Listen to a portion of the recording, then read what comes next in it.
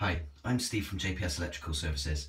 In this video, we're going to change a pull cord light switch, but before we do, we're going to switch off all the power.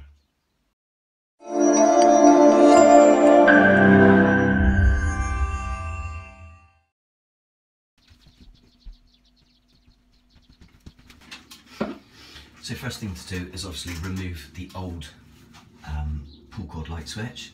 As you can see, I've isolated the power so I know that this circuit is safe to work on. And this is a screw type, so I'm just going to unscrew that. Okay.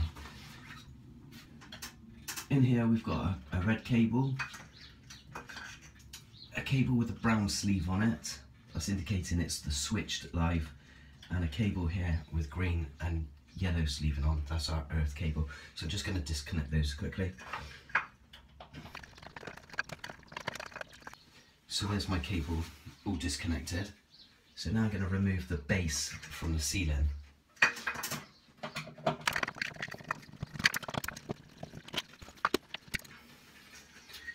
There's the old one removed.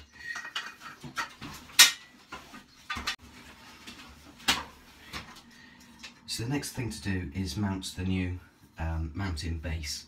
Now you'll have a knockout in the base. First of all though, before knocking any of these out, because we want to minimise the amount of holes we put into a ceiling and into a base, what we want to do is offer it up, because the most important thing is, because this is being pulled on all the time, it needs a secure fix into the ceiling. So ideally we're looking for a joist. Now I know this one is secured into a joist, so I'm going to try and pick up the same holes, but I think I'm going to have to modify the ceiling very slightly.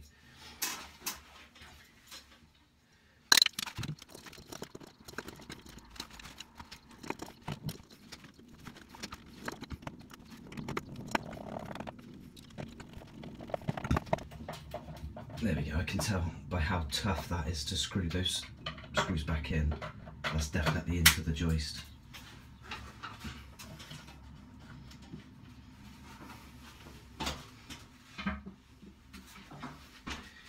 So first thing we do is connect our earth cable into the earth terminal. Then we take our new pull cord switch. We've got a common terminal, we've got a L1 and an L2.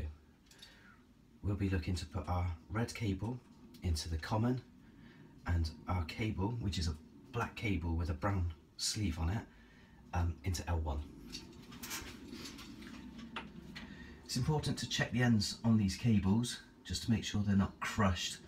Sometimes when you re-terminate a copper cable that's already been terminated, it will squash it, and it can snap. We want to avoid that. I'm just going to snip these back and make sure we've got good copper to terminate onto.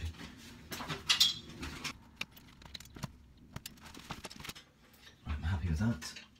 So like I said, we're going to go red cable into the common.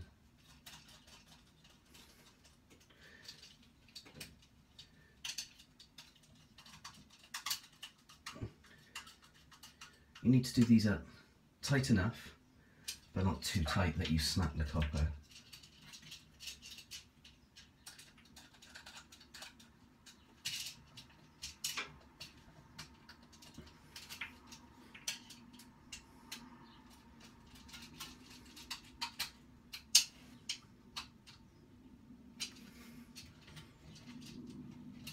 Dress the cables in so there's no risk of them getting snagged. There we go.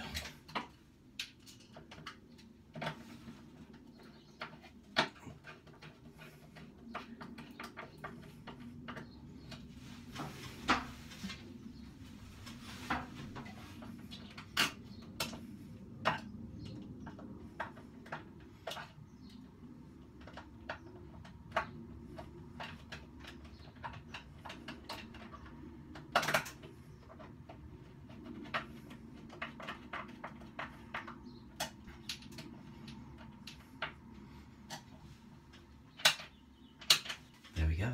Let's go and turn the power back on. So that's the end of this week's video. I hope you'll join me for the next one, but if you haven't already, subscribe to my channel, like the video, and share away.